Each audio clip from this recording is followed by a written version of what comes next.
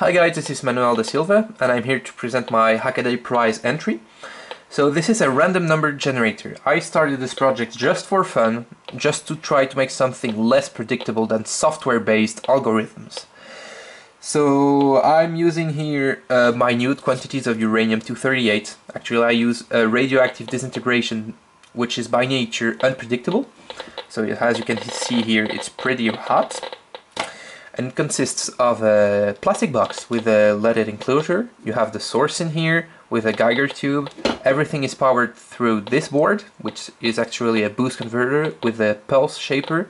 There's a wire missing here, but it goes straight to the Arduino, which in his turn counts the time between two pulses and then counts the time between the two next pulses.